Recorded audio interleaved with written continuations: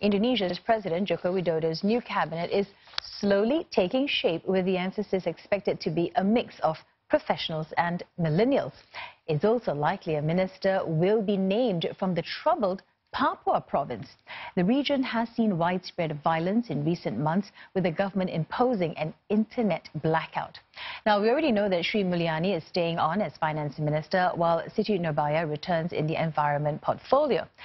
Several high-profile figures have been spotted meeting Mr. Widodo during the day, and our correspondent Chani Vatvani is monitoring the comings and goings at the presidential palace in Jakarta, and she joins us now. So, Chani, how many people have seen Mr. Widodo today? And, are there any names that stand out?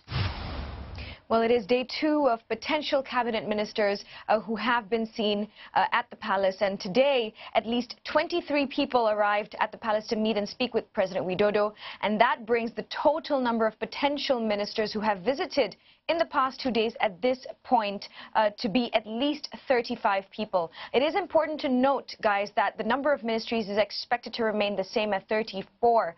But also, not everyone that made their way to the palace is confirmed to hold a ministerial position. Fadrul Rahman, for example, who came to the palace yesterday, has claimed to have been appointed as President Widodo's spokesperson. So we could certainly see more people going there and meeting with the president, potential ministers at the palace by the end of the night. Now, as for names that have stood out today, we saw several old faces, ministers from his previous cabinet. As you mentioned earlier, Finance Minister Sri Mulyani was one of them, and she has claimed that she will be retaining her position as Finance Minister in the new cabinet as well. Environment Minister Siti Nurbaya, another person who has claimed that she will be retaining her position. Transport Minister Budi Karya Sumadi also claiming that he has retained his position. Now, one noteworthy face that we saw, Police Chief Tito Karnavian, an old face at the palace. Now, the police chief has withdrawn from his post, and he is expected to become either Home Affairs Minister or even the next Security Minister. Remember, Mr. Tito has an extensive background as a terror expert. He was the youngest officer to have ever become a national police chief when he took the position 3 years ago, and he was involved in solving a number of high-profile terrorism cases as well, ranging from the Bali bombings in 2002 to the arrests of several high-profile terrorist leaders, and also the death of Indonesia's most wanted terrorist, Santoso. Mr. Tito, as we know, studied in NTU in Singapore.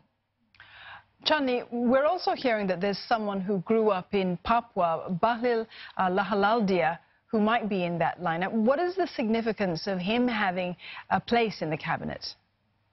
That's right. Bahlil Lahlaldia is the chairman of the Indonesian Young Entrepreneurs Association, and he's expected to take up the position of Minister for MSMEs. Now, Mr. Bahlil was born in Maluku but spent most of his life in Fakfak and Jayapura, both of which are in Papua province. And he told reporters that as a native of Papua, he was honored to have been called to dedicate himself to the country. And this is very significant because President Widodo has, in recent months especially, he stressed that he is paying attention to the region, which often faces criticisms of being neglected by the central administration. And President Widodo has said that he will continue to build on his relationship with Papua and West Papua, the same way he has been doing in the past 5 years.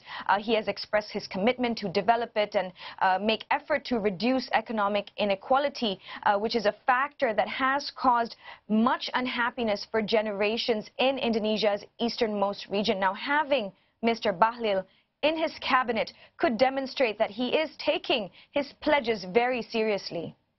Chani, thank you very much for that update. That was our correspondent Chani Vatvani there reporting for us from Jakarta.